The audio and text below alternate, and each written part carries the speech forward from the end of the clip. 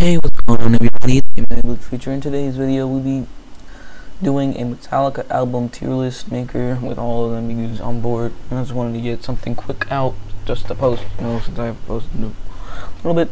So yeah, I don't know the chronological order of these, so I'll just search that up real quick. Okay, I got those out, so yeah, let's do it, IG. So starting off with the first one, Kill 'Em All. Personally, I haven't really listened to this album very much, but from what I've heard, it's pretty decent. I'm gonna put it at A. Ride Lightning, freaking love it. S tier. From the Beltos is so far, trust. Master of Puppets is Master of Puppets.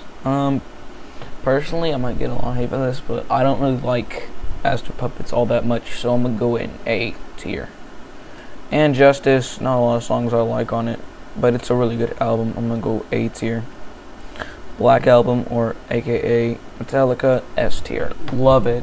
Some of my favorite songs in the entire series. Load, C tier. Not very good. Reload, low key, an amazing album. Underrated, S tier. Trust. Saint Anger, D tier. I don't really like it that much. Death Magnetic, B tier. It's just like a middle. I don't love it, but I also don't hate it.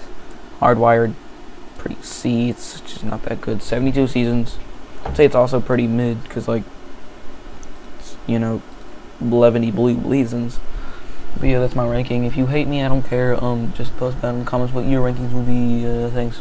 Bye.